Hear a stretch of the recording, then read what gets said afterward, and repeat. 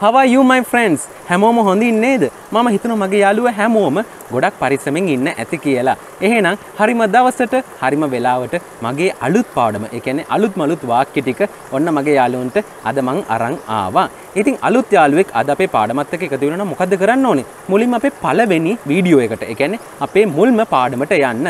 ඉතින් ඒ සියලුම විස්තර මම පල්ලෙහා ඩිස්ක්‍රිප්ෂන් එකේ තියෙනවා. ඉතින් පළවෙනිම වීඩියෝ එකට ගිහිල්ලා හරියටම අධ්‍යයනය කරන්න මොකද්ද මේ අපි කරන් යන්නේ? මොන වගේ දෙයක්ද මෙතන වෙන්නේ? කොහොමද අපි මේ ස්පෝකන් ඉංග්‍රීසි ඉගෙන ගන්න කියලා. ඒක එකපාරට මේ වීඩියෝ එක බැලුවහම අලුත් යාළුවෙක්ට තේරුම් ගන්න අමාරු වෙයි. ඒක හින්දා මොකද කරන්න ඕනේ? පිළිවෙලට එන්න මුල්ම වීඩියෝ එකේ ඉඳලා. ඉතින් ඔන්න ඔය මතක් කිරීම කරේ මගේ අලුත් යාළුවන්ට. අද එකතු වෙන අලුත් යාළුවන්ට. තේරෙනව නේද? හරි. එහෙනම් ඉක්මනට දැන් අපි බලමු අද අපිට ඉගෙන ගන්න තියෙන වාක්‍ය ටික මොනවද කියලා. Why do you learn English? I want to speak English with my friends fluently. How long have you been learning English? I have been learning English for 10 years. It's a long time, isn't it? Yes, I try my level best to learn it correctly. How did your sister learn English? She watches English news every day.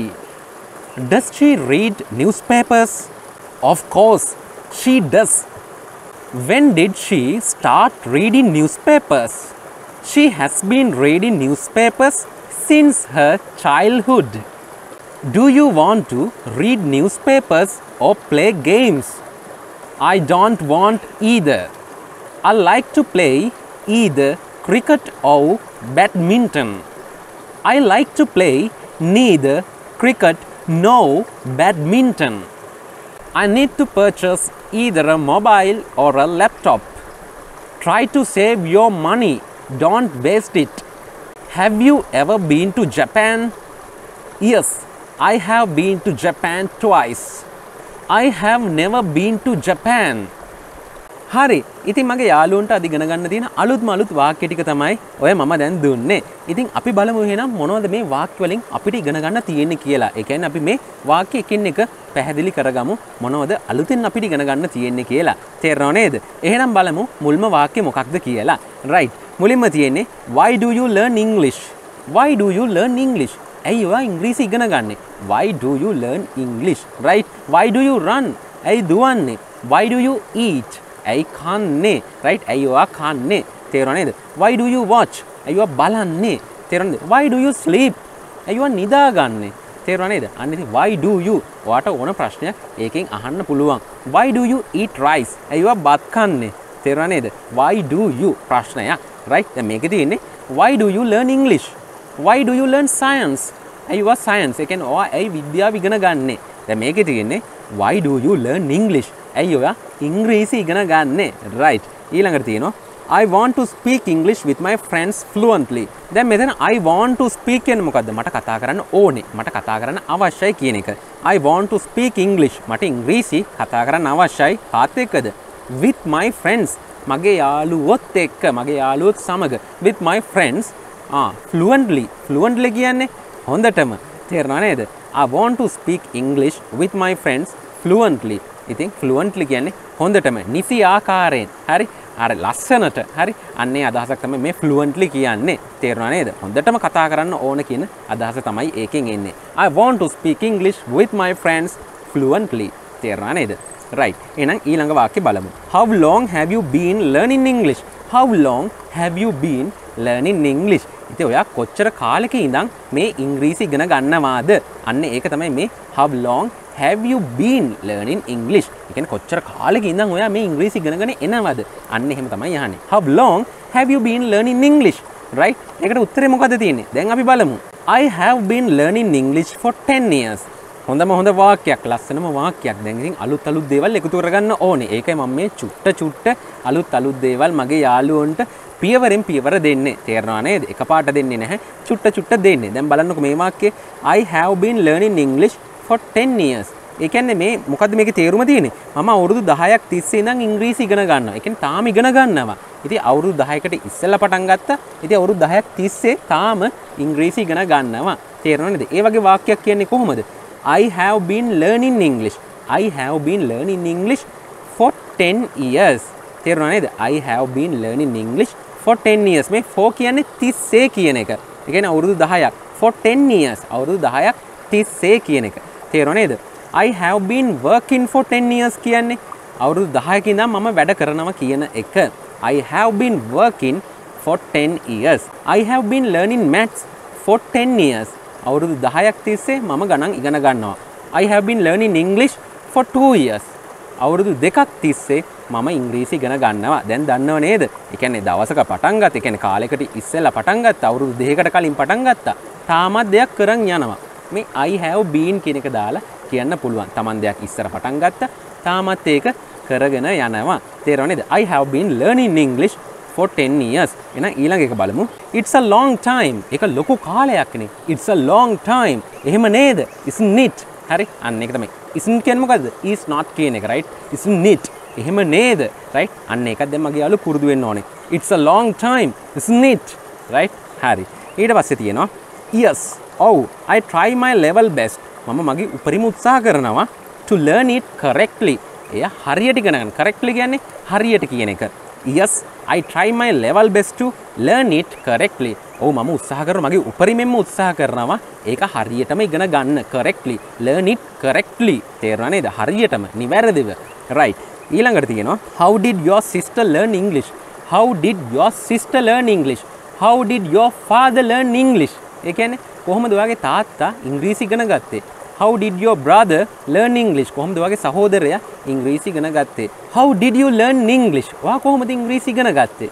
තේරුණා නේද? මෙන්න මේ විදිහට ඔයාට අහන්න පුළුවන් කොහොමද ඔයා ඉංග්‍රීසි ඉගෙන ගත්තේ කියලා. දැන් මේකේ තියෙන්නේ how did your sister learn English? කොහොමද ඔයාගේ සහෝදරිය ඉංග්‍රීසි ඉගෙන ගත්තේ? තේරුණා නේද? right.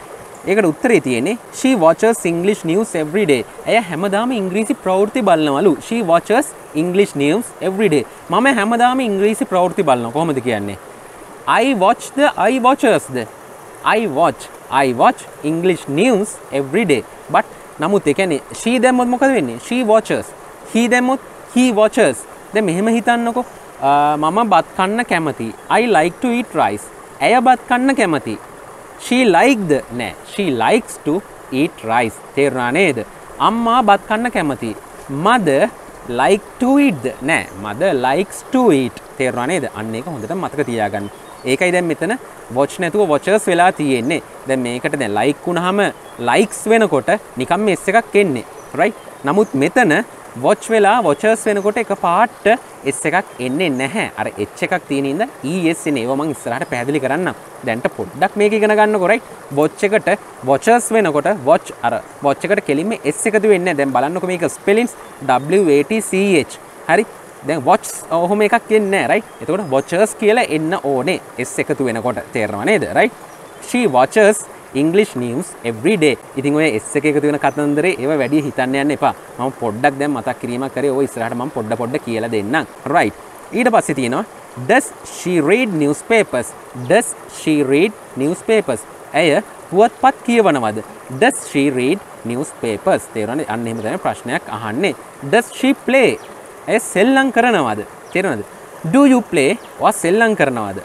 ඒ කියන්නේ ඔයා, මම, ඔවුන්, අන්න අපි හරි අන්න ඒ වගේ දේවල් එනකොට මොකද වෙන්නේ? do එක තමයි එන්නේ. ඒ කියන්නේ ගොඩක් කට්ටිය කියනකොට do එක එන ඒ වගේම I එකයි I කියන්නේ මම ඔබ වෙනකොටත් do එක තමයි ප්‍රශ්නයක් අහද්දි මුලට දාන්නේ. තේරෙනව නේද? ඉතින් ඔහු ඇය සතෙක්ට ඒ වගේ මොකක් හරි නමක් නම් ඩිලාන් අෂෙන් ඒ වගේ දෙයකට නම් මොකද වෙන්නේ? do නෙමෙයි එන්නේ. does එක එන්නේ. ඒකයි මේ මෙතන does ඇවිල්ලා තියෙන්නේ. does she read newspapers? ඇය newspapers කියවනවද? තේරුණා නේද? right. ඊළඟට තියෙන්නේ of course. ඔව් ඇත්තටම. ඔව් right. ඔව් ඇත්තටම right. of course she does. ඇය කරනවා කියන අදහස. she does කියන්නේ දැන් අහන්නේ ඇය newspapers කියවනවද කියලා. ඉතින් මේ she does. ඔව් එයා කරනවා කියන එක. කියන්නේ ඇය කියවනවා කියන එක අදහස් තමයි මෙතන එන්නේ. she does. ඉතින් මේකේ ඔව් ඇය කියවනවා කියලාම දාන්න ඕනේ නැහැ. yes she does. ඔව් ඇය කරනවා. තේරුණාද? අන්න ඒ විදිහට කියන්නත් පුළුවන්. yes I do. ඔව් මම කරනවා. do you play cricket කියලා අහන ඔයාගේ. do you play cricket? ඒ වාට කියන්න පුළුවන්. yes I play cricket කියන්නත් පුළුවන් නැත්තම් yes I do. ඔව් මම කරනවා. right? හරි ඒ කියන්නේ අර සෙල්ලම් කරන අදහස එතන එනවා. මොකද ප්‍රශ්නෙන් අහන්නේ ගැනනේ. right? එතකොට කියන්න පුළුවන් yes I do. ඔව් අර සිංහලෙන් අපි කියන්නේ කවුරු හරි ආවම ඔයා ක්‍රිකට් ගහනවද? ඔව් right. එහෙම කියනකොට අන්න ඒ විදිහටම ඉංග්‍රීසි වලින් කියන්නත් පුළුවන්. yes I do. හරි තේරුණා නේද? හැබැයි ඇය ඔහු ඒ වගේ නම් මොකද? she do නෙමෙයි. yes she does. right? yes she does. හරි අන්න ඒක හොඳට මගේ යාළුවෝ පොඩ්ඩක් ඔලුවට ගන්න ඕනේ මොනවා හරි මේකේ අපැහැදිලි දැනක් තියෙනවා නම් ඒ වෙලාවම කෝල් කරන්න right ඒකයි මගේ නම්බර් එකත් මම දාලා තියෙන්නේ තේරුණා නේද මගේ යාළුවන්ට right එහෙනම් බලමු ඊළඟ වාක්‍යය when did she start reading newspapers when did she start reading newspapers ඒ කවද්ද මේ පත්තර කියවන්න පටන් ගත්තේ when did she start reading newspapers when did she start reading newspapers කියන්නේ පුවත්පත් කියවීම තේරුණාද playing cricket ඒ කියන්නේ cricket ගැසීම අන්න ඒ වගේ තැන්වලදී අන්න ඒ විදිහට අපිට දාන්න පුළුවන් දැන් මේකේ තියෙන්නේ reading newspapers when did she start reading newspapers ඒ කියන්නේ ඒ කවදද මේ පුවත්පත් කියවීම පටන් ගත්තේ හරි අන්න ඒකත් ඉගෙන ගන්න ඕනේ when did she ඒ කියන්නේ මේ කවද්ද පටන් ගත්තේ when did she start reading newspapers පුවත්පත් කියවීම ඒ කියන්නේ පත්තර කියවීම මෙයා කවද්ද පටන් ගත්තේ කියලා අහන්නේ right she has been reading newspapers since her childhood මතකද එක්තරා දෙයක් ඉස්සර පටන් ගත්තා මොකක් හරි දෙයක් ඉස්සර පටන් ගත්තා මේ මොහොත වෙනකොටත් ඒක කරගෙන යනවා මේ දැන් කාලේ වෙනකොටත් ඒක කරගෙන යනවා එතකොට කොහොමද කියන්නේ මතකයි නේද ඒවා අන්න ඒ වගේම එකක් මෙතනක් තියෙනවා බලන්නකො හැබැයි පොඩි වෙනසක් තියෙනවා she has been reading newspapers since her childhood හැබැයි ඉස්සෙල්ලා අපි ඉගෙන ගත්ත වාක්‍යයත් පොඩ්ඩක් බලන්නකො I have been learning English for 10 years I have been learning English for 10 years අවුරුදු 10ක් තිස්සේ මම ඉංග්‍රීසි ඉගෙන ගන්නවා I have been දැන් මෙතන තියෙන්නේ ඇය පොඩි කාලේ ඉඳන් පුවත්පත් කියවනවා කොහොමද තියෙන්නේ she has been I have been නමුත් she වගේ දෙයක් he she it ඔය වගේ දෙයක් නම් මොකද has එක එන්න ඕනේ I have we have you have they have තේරුණා නේද හැබැයි he she it මොකක් හරි නමක් ඩිලාන් අශින් ඔය වගේ නම් මොකද එන්න ඕනේ have දෙමෙයි එන්නේ has එක තේරුණා නේද අන්න එක මගේ යාළුවෝ හොඳටම දැන් ඉගෙන ගන්න ඕනේ right මේකේ තියෙන්නේ she has been reading newspapers since her childhood ඔන්න අලුත් වචනයක් since දැන් ඉස්සෙල්ලා අපි වාක්‍ය ඉගෙන ගත්තේ for 10 years I have been learning English for 10 years I have been learning English for 10 years අවුරුදු 10ක් තිස්සේ for 10 years මේකේ තියෙන්නේ since her childhood ඒ කියන්නේ පොඩි කාලේ ඉඳලා තේරුණා නේද මේ since කියන්නේ ඉඳලා අන්න එදා ඉඳලා තේරුණා නේද තිස්සේ නෙමෙයි ඒ කියන්නේ for කියන්නේ තිස්සේ for 10 years අවුරුදු 10ක් තිස්සේ since her childhood කියන්නේ පොඩි කාලේ ඉඳලා තියෙන්නේ she has been reading newspapers since her childhood පොඩි කාලේ ඉඳලා ඉතින් මෙතනට අපිට වර්ෂයක් දාන්න පුළුවන් she has been reading newspapers since 2005 ඒ කියන්නේ 2005 ඉඳලා තේරුණා නේද she has been reading newspapers since 2005 2005 ඉඳලා අය මොකද කරන්නේ පත්තර කියවනවා දැන්ටත් කියවගෙන යනවා තේරුණා නේද අන්න එක මගේ යාළුවෝ හොඳටම ඉගෙන ගන්න ඕනේ මට හිතෙනවා සමහරක් වෙලාවට මේකේ ප්‍රශ්නයක් වෙන්න පුළුවන් ඒ කියන්නේ මගේ යාළුවන්ට ඇත්තටම සමහරක් වෙලාවට ක්ලියර් නැති වෙන්න පුළුවන් ඉතින් ඕගොල්ලන්ට කිසිම ප්‍රශ්නයක් නැහැ මට ඒ වෙලාවේ කෝල් එකක් දෙන්න ඉතින් මම මේ ප්‍රශ්නේ පැහැදිලි කරන්න මේක මෙහෙමයි කියලා හරි ප්‍රශ්නයක් හිතේ තියාගෙන ඉන්න එපා මොකද ඉස්සරහට යනකොට මේ හැම ප්‍රශ්නයක්ම අපි निराකරණය කරගන්න ඕනේ කියන්නේ මේ ගැටලුවක් තියෙනවා නම් අපි ඔක්කොම විසඳගෙන තමයි ඉස්සරහට යන්න ඕනේ ඒකින්ද මුකුත් හිතන්න එපා ටක් ගාලා ඒ වෙලාව මට කෝල් එකක් දෙන්න මම බිසි නැත්නම් අනිවාර්යෙන් ආන්සර් කරනවා රයිට් එහෙනම් ඉස්සලා වාක්‍ය හරි නේද she has been reading newspapers since her childhood අය පොඩි කාලේ ඉඳලා පත්තර කියවන කියන අදහස රයිට් ඊළඟට තියෙන්නේ do you want to read newspapers or play cricket ඔයාට ඕනේ පත්තර කියවන්නද නැත්නම් ක්‍රිකට් ගහන්නද කියලා තමයි අහන්නේ තේරුණා නේද රයිට් මේකේ තියෙන්නේ I don't want either මොකද්ද හොඳ වාක්‍යයක් හරියට ගන්න I don't want either මට එකක්වත් ඕනේ නැහැ කියන්නේ මේ either හොඳේ I don't want don't කියන එක දන්නවනේ I do not කියන එක right I don't want මට ඕනේ නැහැ either එකක්වත් either තේරුණා නේද I don't want either right හොඳටම ඉගෙන ගන්න ඊළඟ එක තියෙනවා I like to play either cricket or badminton ඒ කියන්නේ මම cricket හරි badminton හරි ගහන්න කැමතියි cricket උයි badminton උයි ගහනවා කියන අදහසක් නෙමෙයි එතන එන්නේ cricket and badminton නෙමෙයි හරි cricket හා badminton නෙමෙයි cricket හරි badminton හරි තේරුණා නේද I like to drink either coffee or tea ඒ කියන්නේ මම තේ හරි කෝපි හරි බොන්න කැමතියි හරි coffee and tea කියන්නේ කෝපි සහ තේ කියන එක එහෙම එකක් නෙමෙයි මේක හරි අන්න ඒ වගේ දෙයක් කියනකොට තමයි මේ either කියන එක පාවිච්චි කරන්නේ දැන් මේකේ තියෙන්නේ I like to play either cricket or badminton ඒ කියන්නේ මම cricket හරි badminton හරි ගහන්න කැමතියි තේරුණා නේද right එහෙනම් ඊළඟ වාක්‍ය බලමු I like to play neither cricket nor badminton. I like to play neither cricket nor badminton. මම cricket වත් badminton වත් ගහන්න කැමති නැහැ කියන එක. කැමති කියන අදහසක් නෙමෙයි මේ neither no. neither ඉස්සෙල්ලා කරේ either or. either cricket or badminton. cricket hari badminton hari. neither cricket nor badminton. cricket වත් badminton වත් නැහැ කියන අදහස තමයි මේකේ එන්නේ. ඒ කියන්නේ මේකේ තියෙන්නේ I like to play. දැන් මෙතන I like to play කිව්වහම කැමති කියන අදහස තමයි එන්නේ. නමුත් ඊළඟට තේරුම් ගන්න ඕනේ neither cricket nor badminton. I like to play neither. මම ඒකටවත් කැමති නැහැ කියන එක. I like to play neither badminton nor cricket. මම badminton වත් cricket වත් ගහන්න කැමති නැහැ කියන අදහස තමයි එන්නේ. තේරුණා නේද? neither cricket nor badminton කියන්නේ cricket වත් badminton වත් I don't like to play. මම cricket වත් badminton වත් ගහන්න ආස නැහැ කියන එක. තේරුණා නේද මගේ යාළුවන්ට? right. මොන හරි ප්‍රශ්නයක් තියෙනවා නම් අහන්න. right. ඊළඟට තියෙනවා I need to purchase either a mobile or a laptop. I need to purchase. purchase කියන එකේ තේරුම මොකද්ද? buy. buy කරනවා කියන්නේ අපි. ඒ කියන්නේ මිලදී ගන්නවා. buy. I need to purchase. මට මිලදී ගැනීමට අවශ්‍යයි either a mobile. either a mobile. ඉතින් අර ශබ්ද කරනකොට ඕක either a mobile. either a mobile කියන එක. either a mobile or a laptop. or a laptop. මට මොබයිල් එකක් හරි ෆෝන් එකක් හරි ලැප්ටොප් එකක් හරි මිලදී ගැනීමට අවශ්‍යයි. either a mobile or a laptop. Mobile එකක් හරි ලැප්ටොප් එකක් හරි. හොඳේ. මොබයිල් එකකුයි ලැප්ටොප් එකකුයි නෙමෙයි. තේරෙනව නේද? මොබයිල් එකක් හරි ලැප්ටොප් එකක් හරි. මේක හරි මේක හරි. I need to purchase either a mobile or a laptop. මට ලැප්ටොප් එකක් හරි මොබයිල් එකක් හරි ගන්න ඕනේ. තේරෙනව නේද? right. ඊළඟ වාක්‍ය බලමු. Try to save your money, don't waste it. Try to save your money. Try to save your money. ඔයාගේ සල්ලි ඉතුරු කරගන්න උත්සාහ කරන්න. Try to save your money. save කියන්නේ ඉතුරු කරගන්න කියන්නේ. try උත්සාහ කරන්න. try to save your money. ඔයාගේ money ඒ කියන්නේ ඔයාගේ සල්ලි ඉතුරු කරගන්න උත්සාහ කරන්න. don't waste it. don't waste it. ඒක නාස්ති කරගන්න එපා. try to save your money. ඔයාගේ සල්ලි ඉතුරු කරගන්න උත්සාහ කරන්න. don't waste it. ඒක නාස්ති කරගන්න එපා කියන අදහස. right. ඊළඟ වාක්‍ය බලමු. have you ever been to Japan? have you ever been to Japan? ඒ කියන්නේ ඔයා කවදා හරි ජපාන්ට ගිහිල්ලා තියෙනවද? ever been to Japan. ඉතින් ඔයාට කාගෙන් වුණත් මෙන්න මේ වාක්‍ය ලස්සනට අහන්න පුළුවන්. ඔයා කවදා හරි මෙහෙ ගිහිල්ලා තියෙනවද? ඉතින් මෙන්න මේ සිස්ටම් එකට තමයි හරියටම අහන්නේ. have you ever been to Sri Lanka? ඔයා ශ්‍රී ලංකාවට ගිහිල්ලා තියෙනවද කවදා හරි? ඔයාට කාගෙන් වුණත් ඔයාගේ පිටරට ඉන්න යාළුවෙකුගෙන් අහන්න පුළුවන් ඕම. හරි තේරුණා නේද? have you ever been to Anuradhapura? ඔයා අනුරාධපුරේ ගිහිල්ලා තියෙනවද කවදා හරි? have you ever been to Ambalangoda? ඔයා අම්බලන්ගොඩ කවදා හරි ගිහිල්ලා තියෙනවද? එතන have you ever been to කියලා දාලා place එක තැන දාන්න පුළුවන්. have you ever been to Piliyandala? හරි. අන්න ඒ විදිහට have you ever been to කියලා ඔයාට රටක නමක් දාන්න පුළුවන්, නගරයක දාන්න පුළුවන්, ඕන තැනක් එහෙම දාන්න පුළුවන්. තේරුණා නේද? have you ever been to Japan? ඔයා ජපාන්ට කවදා හරි ගිහිල්ලා තියෙනවද? අන්නේ අදහස. right. ඊළඟට තියෙන්නේ yes, I have been to Japan twice. yes, I have been to Japan. ඔව් මම ජපාන්ට ගිහිල්ලා තියෙනවා twice. ඒ කියන්නේ twice කියන්නේ දෙපාරක්. once කියන්නේ එක පාරක්. twice කියන්නේ දෙපාරක්.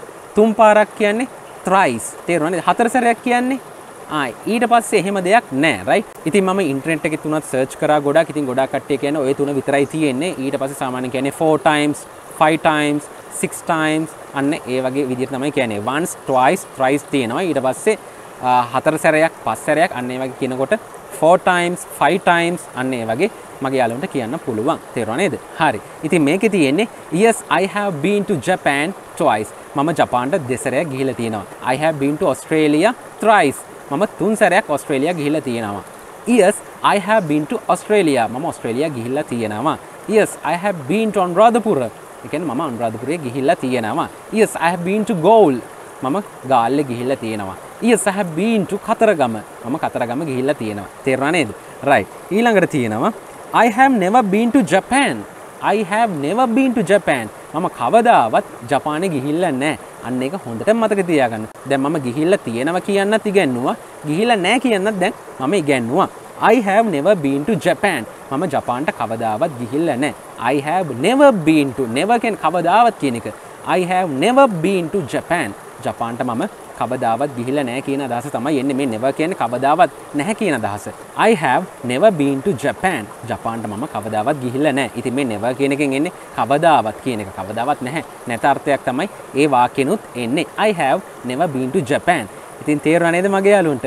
ඉතින් ඔන්න ඔය වාක්‍ය ටික තමයි අද මගේ යාළුවන්ට මට පැහැදිලි කරන්න ඕනුනේ. ඉතින් අදත් මගේ යාළුවෝ ගොඩක් වාක්‍ය ඉගෙන ගත්ත අලුත් වාක්‍ය රටා. ඒ කියන්නේ අලුත් වාක්‍ය ඉගෙන ගත්ත කොහොමද දෙයක් කියන්නේ? ඉතින් මම මෙහෙම ගිහිල්ලා තියෙනවා. හරි. මම ගිහිල්ලා නැහැ. හරි. ඔයා මෙහෙ ගිහිල්ලා තියෙනවද? මම අවුරුදු 10ක් තිස්සේ ඉංග්‍රීසි ඉගෙන ගන්නවා. හරි. ඇය අවුරුදු 5ක් තිස්සේ පත්තර කියවනවා. හරි. ඇය පොඩි කාලේ ඉඳන් පත්තර කියවනවා. හරි. ඔන්න ඔය හැමදේම අද මම මගේ යාළුවන්ට කියලා දුන්නා. ඉතින් මොකද්ද කරන්න තියෙන්නේ? ආපහු මුලින් ඉඳන් යන්න. දැන් මේ ඉස්සර වගේ දැන් මේ වාක්‍ය ලේසි වෙන්නේ නැහැ. දැන් එන්න පොඩ ඇඩ්වාන්ස් වෙනවා. ඒ කියන්නේ වැඩි දියුණු වෙනවා. තේරෙනව නේද? ඉතින් මගේ යාළුවෝ මොකද කරන්න ඕනේ? මේ වීඩියෝ එක සැරයක් නම් බලලා මදි. හරි. දෙතුන් සැරයක් බලන්න. පුළුවන් තරම් බලන්න. තේරෙනව නේද? ඒ බලලත් මොනවා හරි මගේ යාළුවන්ට ප්‍රශ්නයක් තියෙනවා නම් මට අනිවාර්යෙන් කතා කරන්න. එතකොට අනිවාර්යෙන් මගේ යාළුවන්ට මම කියලා දෙනවා මේක මෙහෙමයි මේක මෙහෙමයි කියලා. අනිවාර්යෙන් කෝල් එකක් දෙන්න රයිට්. මෙසේජ් එකකින් කියන්න පොඩ්ඩක් අමාරුයි. තේරෙනවනේ? මගේ යාළුවන්ට ඉතින් ඒක තේරුම් ගන්න පුළුවන් වෙයි කියලා මම හිතනවා. මොකද මෙසේජ් එකකින් ඒක ටයිප් කරලා කියන්න. ඒ කියන්නේ ප්‍රශ්නයක් පැහැදිලි කරන්න. ඒ කියන්නේ උත්තරයක් පැහැදිලිව කියන්න අමාරුයි. ඒකින්ද ඒ වෙලාවෙම මට කෝල් එකක් දෙන්න රයිට්. මෙසේජ් එකක් දාලා තියන්න මෙහෙම ප්‍රශ්නයක් තියෙනවා කියලා. එතකොට මොකද කරන්නේ? මම හරි මගේ යාළුවට කෝල් එකක් දෙන්න. තේරෙනව නේද? අන්න ඒ දේ හොඳටම ඔළුවේ තියාගන්න. මොකද ප්‍රශ්නයක් තියාගෙන අපිට ඉස්සරහට යන්න බෑ. මේ අලුත් වාක්‍ය දැන් එනවා. ටිකක් අමාරු දේවල් එනවා. ඉතින් ඒවා හරියටම ක්ලියර් කරගෙන හරියටම විසඳගෙන ඉස්සරහට යන්න ඕනේ. ඉතින් මම හිතනවා මගේ යාළුවන්ට අද මේ පැහැදිලි කරපු වාක්‍ය ටික හොඳට තේරෙන්න ඇති කියලා. ඉතින් ඔන්න ඔය දේවල් ටික තමයි මගේ යාළුවන්ට අද මට කියන්න තියෙන්නේ. ඉතින් එහෙනම් ඉක්මනින් අපි ඊළඟ පාඩමෙන් හම්බ වෙමු. හැබැයි ඊළඟ පාඩමෙන් හම්බ වෙනකන් මගේ යාළුවෝ ගොඩක් පරිස්සමෙන් ඉන්න ඕනේ.